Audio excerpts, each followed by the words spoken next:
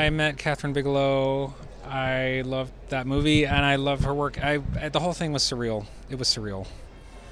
Did you know what you were walking into before you went to this luncheon? Like, you've probably seen the picture they do that. I had a feeling, but I'm the wallflower type, so I was trying to get to Spielberg, and it wasn't happening. But it's okay. It's okay. It's not the best environment to be having chit chat, but. What has been the most exciting thing for you for this whole award season? Just seeing the whole thing like unfold, and how generous they are at, like, like this, what we're doing right now is just, it's a pleasure, and how they treat you, and they make you feel like a king, really, just to be nominated, which is a privilege. Well, congratulations. Thank you very much.